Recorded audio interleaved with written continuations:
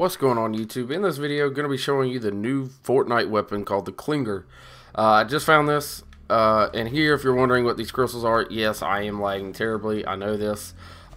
Just for anybody wondering, I am uploading a video on the blue crystals at the moment. So if you have any questions about them, like what are their abilities, limitations, do they do anything else?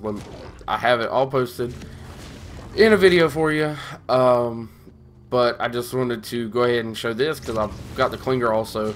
I've actually, once I recorded the video on these, I haven't moved at all, to be honest. I just kind of hung out here waiting on the circle to kill me, but it turns out I am in the area for it. So, not going to die from that, but I figure I would show you what the Clinger does. So real quick, what it does is, it is a timed explosive. So all you got to do is hold RT. Pop it, and there you go. And it does do quite a bit of damage. See? So, that's a pretty cool thing they've added in. That's going to be so annoying to get killed by, though. So, whenever you get hit by it, don't get too upset.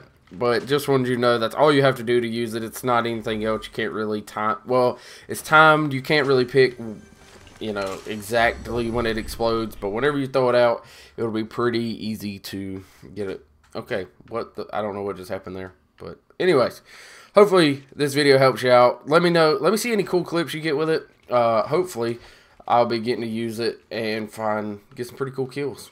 I'd really enjoy that. Actually, I might try and win a game with it. I think that's going to be a challenge I want to do. But anyways, that's one of the new weapons they added. Yes, I did buy the season pass.